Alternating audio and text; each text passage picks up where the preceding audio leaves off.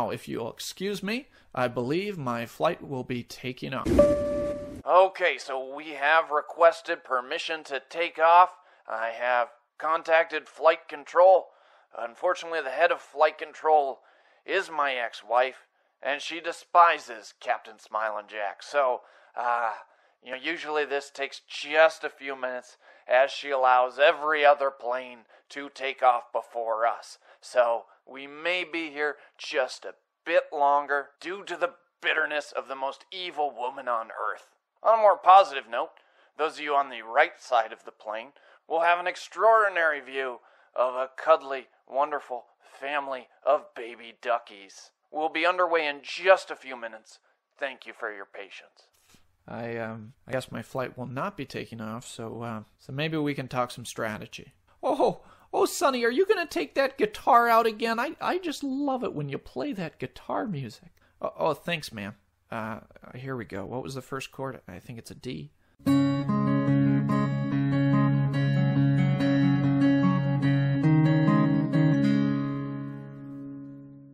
Part 3, the hamster. How to win the game. So as I mentioned way back in the hook, when I thought I was going to be leaving on my flight very shortly, which appears to be not the case, the goal of this game is very simple. Get stock down in the companies that are worth the most by the end of the game. So you can do that one of two ways. You can sort of build some of them up yourself, or you can just see what other players have built up and get stock in those companies and play them. One thing I've learned from playing this game as well as its sister game, Union Pacific, is that it's almost impossible to win if you're doing all of your own work. If you're just going to try to play your own game and get green stock and play a lot of green planes and then get purple stock and play a lot of purple planes, you're probably going to lose because you just don't have enough turns to keep up with everybody else. You need to diversify. This game's a lot about, it's not just about getting the first place points, but getting a lot of second place and third place points. So pay attention to the stock shares on the board and look for opportunities to snag up those second and third places. The winner is not the person who gets the most first places, but the overall points. So also think about working together with a few other players on companies to mutual benefit.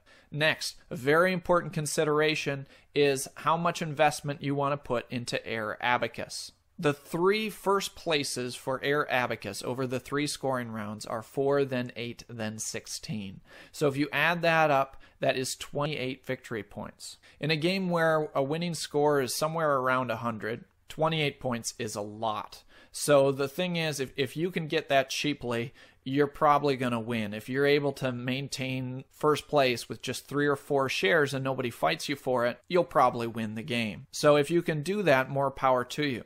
But realize that if another player is doing that and they're getting it cheaply, a few of you are really going to have to make them fight for that. And if you don't, you're going to pretty much forfeit the game to that. So most of the players need to be involved in that Air Abacus fight because it can be overwhelmingly strong if it is not contested. A lot of times people get involved early in that game. That first third of the game happens quick, and so no one gets that first Air Abacus to get the cheap 4 points. The first scoring happens quickly, and if you want to snag those Air Abacuses, it can be a good thing to do, remembering it's a 2-turn process to get it down before that first scoring flips up. Remember, you can discard cards that you've played if they're not going to help you at all, and that can be a good jump because you're going to run out of stock cards of a way to get more of those Air Abacus. One more sneaky trick with Air Abacus. Remember, there's only 20 shares of Air Abacus. If you want to run those down so that other people can't beat you with Air Abacus, you are allowed to discard Air Abacus shares to get more Air Abacus shares. A sneaky trick to dry up the supply of Air Abacus stock. You know my famous strategy advice,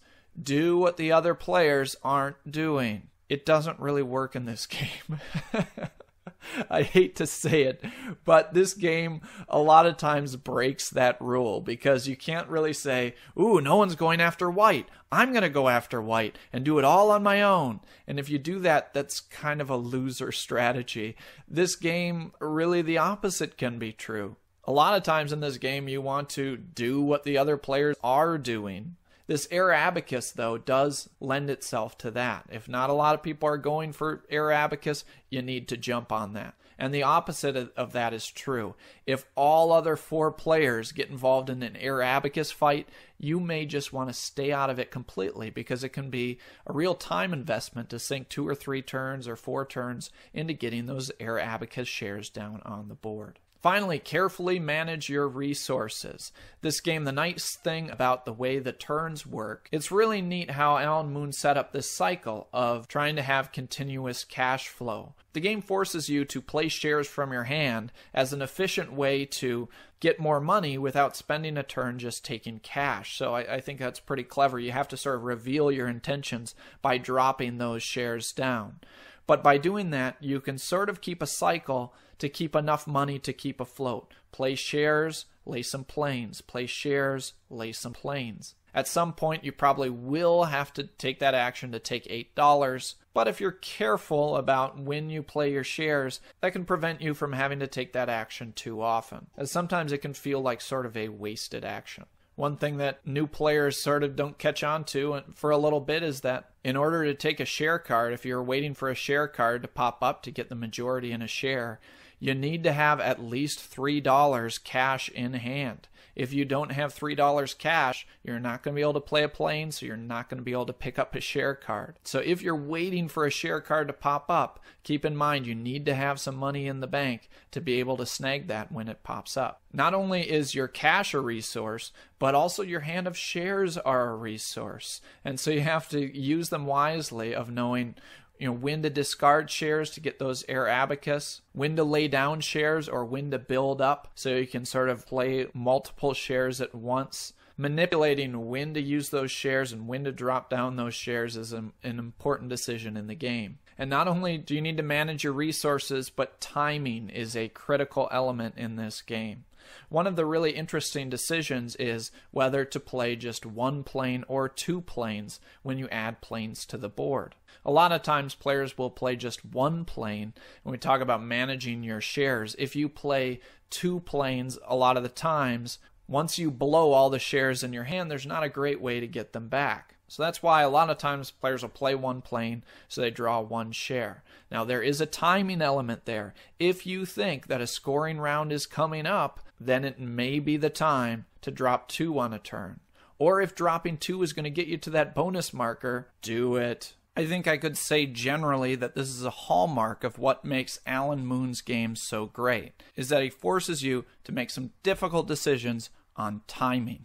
Each turn, you can just take 1 simple action, but what to take. And that timing element is what makes Airlines Europe such a great game. Speaking of timing, I really would like to get off this plane. I'm hoping at any... Hello everyone, this is your captain and we have been cleared for takeoff. And we will be doing that right after we refuel. We have used quite a bit of fuel waiting here on the jetway, so we'll get the fuel tanker over here. Also, we are required by airport regulations to give you the safety presentation within 15 minutes of takeoff time. So, for your pleasure, our flight attendants will give an encore presentation demonstrating how to put on a seatbelt and what to do with those safety masks, just in case you forgot. Then following that, barring any interruptions by duckies or horrible, horrible women who ruined your life and left you in pieces with nothing left to comfort you but the occasional glimpse of baby duckies, thank you so much for flying HTP Airline. Oh, for the love of Pete.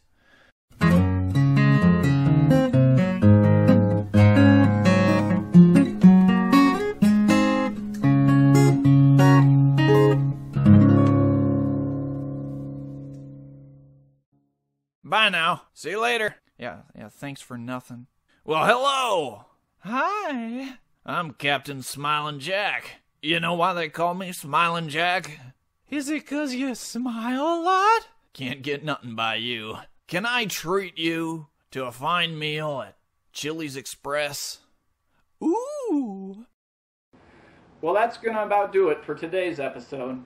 I want to remind you to join and participate in the Guild. Check out our teaching guides, stop by and rate the show on iTunes, and consider making a PayPal donation. And I once again want to say a big thank you to Randall Rasmussen for creating the video portion of this episode. But for now, I'll say so long. And until next time, I hope you will learn, teach, and play great games. Thank you so much for watching. This has been Ryan Sturm for the How to Play podcast.